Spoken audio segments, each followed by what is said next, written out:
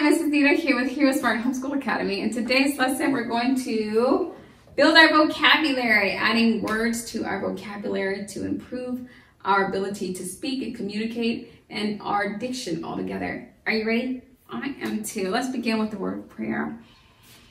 We thank you, Lord, for this time we have to learn and grow. We seek to do the best we can and add to what we know. We love you, God, with all our hearts, and to others love we show. Pleasing you is our goal, not to our lesson we shall go. In Jesus' name we pray. Amen. Amen. Well, it's so good to have you back with me. Hi, how are you doing? It's good to see you. If you have your language arts workbook, you may pull that out at this time and turn to page 88, and you'll be exactly where you need to be for this lesson. The first word we're going to define is the word surpass. S-U-R-P-A-S-S. Remember, if a word ends in the letters F, L, or S, they're oftentimes doubled. So just keep that in mind. That's why you see the double S there. Surpass is also a two-syllable word, surpass. And so that should help you with breaking it up and spelling it properly. Now that we've done an orthography review, let's go over to the vocabulary of word. We'll use our dictionary to do that. We are in the S's, and we need to find S-U-R-P. So this is between S-U-P and S-U-R-F. We need to get to S-U-R-P. So let's come over here. Perfect. This will be the perfect reference page for this. So we have S-U-R-G, S-U-R-N, S-U-R-P-A-S-S. Surpass is a verb. It means to be greater, better, or stronger than, or to exceed. To exceed. You may have, you may or may not have ever taken a test or an exam in the past, and you said, wow, I did okay, but I would like to surpass my last year's test scores. When you use the word surpass, you just mean I want to exceed. I want to improve. I want to get better. I want to do a better job. So to surpass means to exceed. Have you ever wanted to surpass a previous record? Yeah, maybe a food eating contest.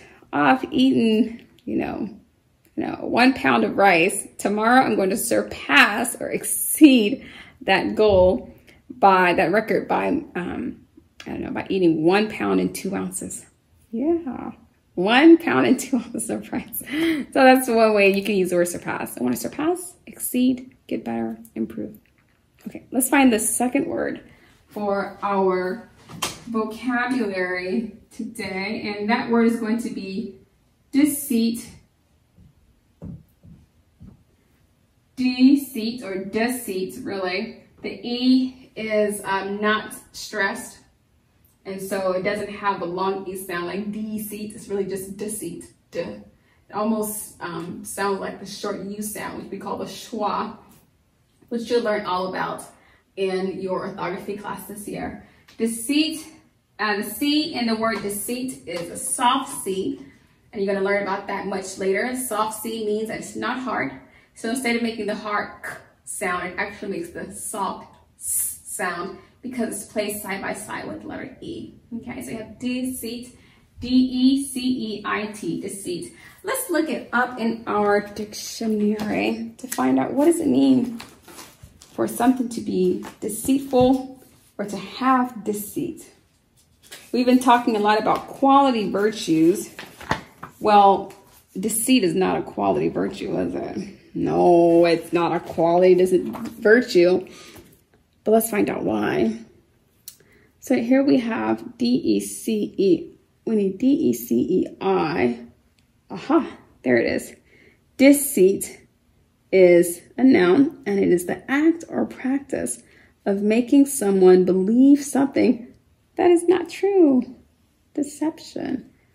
The sentence has, the villain used deceit to further his evil plan, And so when someone talks about deceit, we talk about deception, fooling someone to believe something that's not true. Now, is that very nice? No, it's not nice to have deceit in a person's heart. And guess who else thinks it's not nice? Yeah, God says, I don't like deceit. I don't like hypocrisy. I don't like malice. Is that what God says? Yeah, so we'll leave deceit for the devil because he's the father of all those nasty qualities anyways, isn't he? He is, he is. Okay, let's move on to the third word for our vocabulary builder today. The third word is reward. What does it mean to have or earn a reward? Let's find out. Have you ever earned a reward? It's fun, isn't it? To earn a reward. It's like, oh yeah, I earned that. It actually feels even better than receiving a gift sometimes because it's like, I earned that. I worked hard for that. Okay, so here you have reward. So it's here at the very bottom of the page. And reward is something given or offered in return for a service or accomplishment. Reward is something given in return for a service or accomplishment.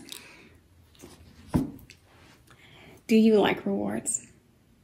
Yeah, I do too. I like rewards. I like it when someone or something gives an opportunity to receive a payment for a job well done.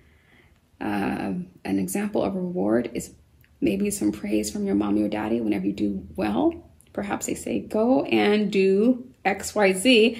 And guess what happens when you complete X, Y, Z? They say, good job. Thank you for doing that. I appreciate that. I want to say thank you. Or I want to say good job. Or I want to give you a high five. Or I'd like to give you a hug or some sort of praise in that fashion. So it's good to receive rewards based on a job well done. Good. Okay, let's move on to the final word for today. And that word is contend. Contend. Contend is con, C-O-N, contend, T-E-N-D, tend, contend. And in the future, in higher grade levels, we'll talk about how to break up a word to understand a word even if you've never seen the word before, based on certain prefixes and suffixes and things like that. And at this grade level, we just want to appreciate expanding our vocabulary with new words and being able to add a little color and flair to your diction. But very soon we'll learn how to decode a word, even if you've never seen it before. Okay, so contend is going to be in the C's. And you're going to look for C-O-N. And we're looking for C-O-N-T because it's contend.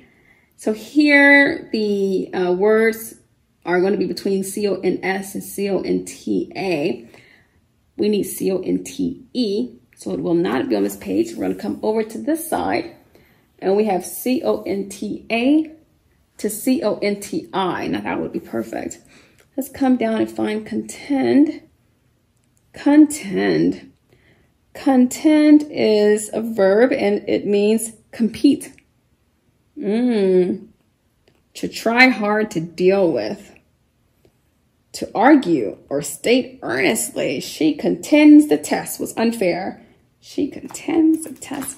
So a person can contend for a lot of things. But the meaning I want you to take away from this is to compete. Yeah, so you can compete for something or contend with something or with someone. Hopefully we're not contending with people too often. The Bible tells us to be at peace with all men as much as you can. And actually kind of gives that a little note to us as God actually likes peace. In his heavenly realms, there's lots of peace and joy and tranquility. So he wants us to live with peace with others as well. But there are times you'll need to contend for certain things, including, but not exclusively, your faith. You may have to contend with the enemy, and you have to say, hey, I love God, and I'm not going to let you come and interrupt that. And that's one thing at times you may find we need to contend for our faith, and show the enemy who's boss, because he's not a very ruly character. He's extremely unruly, and he needs to be taught a lesson from time to time. So you have to pray through, and I'm sure that your parents are teaching you how to pray and enforce God's angels around you and around your circumstances every day. But yeah, you're going to contend for the faith.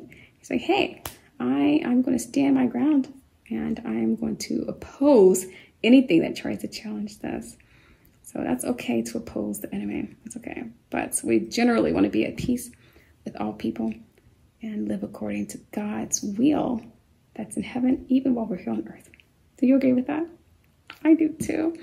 Okay, let's do a quick recap of what we learned today. We said to surpass means to exceed or to go beyond.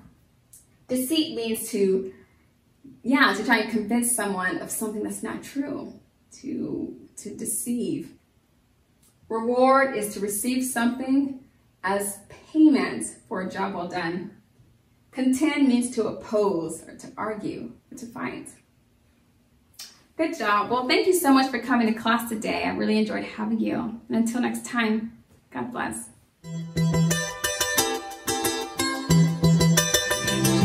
I'll be your hero's buddy, and as you study with heroes born.